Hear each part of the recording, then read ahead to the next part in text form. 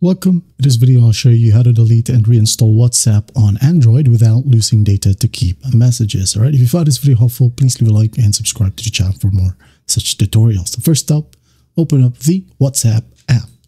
Now once you're in here, go to the top right, tap on the three dots, tap on settings. Now in here, just gotta find chats, okay, right here. Just tap on it. Now, go ahead and look for chat backup, tap on it. Now in here, make sure that you have a connected Google account, okay?